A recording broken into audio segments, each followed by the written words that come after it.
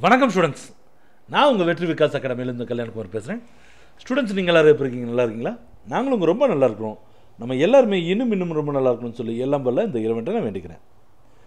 Okay students, நீங்கள் 10th students public எக்ஸாமுக்காக prepare பண்ணிகிட்டு இருப்பீங்க. இன்னும் கொஞ்சம் நாட்களே இருக்கிறனால உங்களுக்குரிய சப்போர்ட்டை நம்ம வெற்றி விகாஸ் அகாடமியிலேருந்து கண்டிப்பாக கொடுத்து தானே ஆகணும்.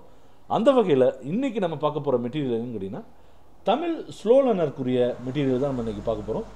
ஸோ தமிழ் ஸ்லோ லேர்னர் அப்படின்னு ஏன் நான் சொல்கிறேன் அப்படின்னு கேட்டிங்கன்னா, நம்ம இதுலேயே பார்த்தீங்கன்னா நிறைய ஸ்டூடெண்ட்ஸ் வந்து கமெண்ட் பாக்ஸில் கமெண்ட் பண்ணியிருந்தது என்னென்னு கேட்டிங்கன்னா, தமிழில் எங்களுக்கு கஷ்டமாக இருக்குது சார், சோஷியல் சயின்ஸில் கஷ்டமாக இருக்குது, தமிழில் கஷ்டமாக இருக்குது சார், தமிழில் ஏதாவது பண்ணுங்க அப்படின்னு.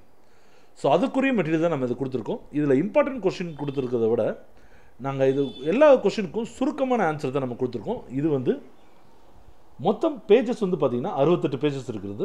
சரிங்களா? ஸோ அந்த வீடியோக்குள்ளே போகிறதுக்கு முன்னாடி எங்கள் சேனலை இது வரைக்கும் நீங்கள் சப்ஸ்கிரைப் பண்ணாமல் இருந்தீங்கன்னா மறக்காமல் சப்ஸ்கிரைப் பண்ணிக்கோங்க.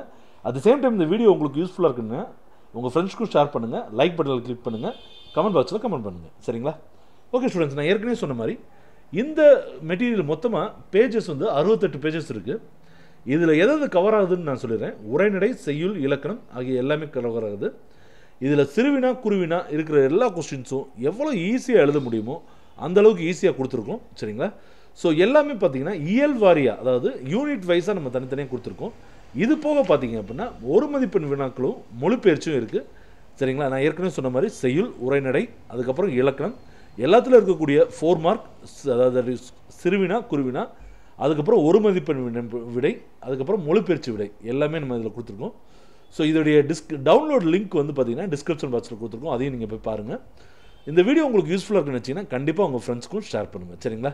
ஸோ அடுத்த வீடியோவில் நான் உங்களை சீக்கிரமே சந்திக்கிறேன். அது வரைக்கும் நன்றி, வணக்கம்.